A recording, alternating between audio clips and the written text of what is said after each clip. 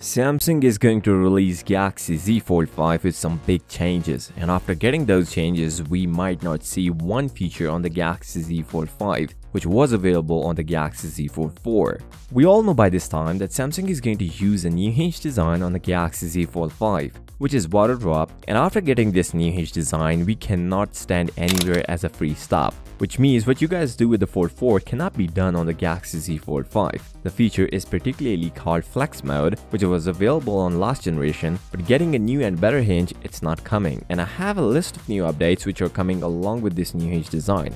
First, the crease that we all are concerned about is going to get a treatment. As per Anthony, Samsung created the perfect balance between reducing the crease on Fold 5, which means we can hope to get a better looking crease, more like an Alpine N2 and not like Fold 4. Second, the hinge is now more smooth while opening the device or even when it is fully open, and you don't need to force the phone to fully open. Also, Samsung is maintaining some sort of flex mode, although it will not come with a like Fold 4, but we'll see some sort of flex mode, as Z Fold 5 was already appeared online, which confirms the new software of Galaxy Z Fold 5. That is One UI 5.1.1. This is the biggest update after the launch of Galaxy S23 Ultra, and with this new update, we're going to get update in stock apps and flex mode. So a new flex mode is coming to the Galaxy Z Fold 5. We all wanted a more durable foldable phone, and Samsung has achieved a durability goal on the Galaxy Z Fold 5. As I've already talked about this, Fold 5 is going to come with IP58 rating, which means some sort of dust resistance. Fold 5 is the first foldable phone to offer such feature.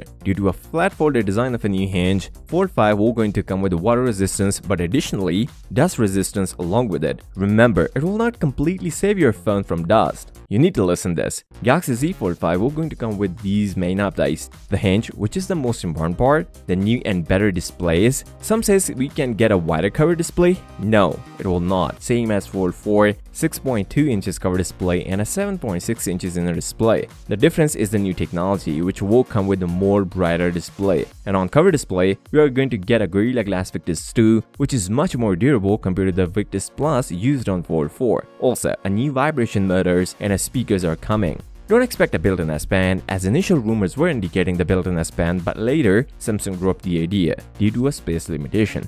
But you can use S Pen on Fold 5 only on inner display, and to be very honest, we don't really need S Pen support for cover display as it is too tall. Samsung changed the launch location of Galaxy Z Fold 5, which is going to happen in Seoul, South Korea, and the dates are confirmed. As it is going to happen in the last week of July, confirmed date is 27th of July, not 26th, which was rumored before, and phones will be available in the market between 7th to 11th of August, but you can pre-order the day it will launch. If you guys are concerned about the battery life of Galaxy Z Fold 5, then you should watch this video, and don't forget to subscribe. I will see you next time. Till then, peace out.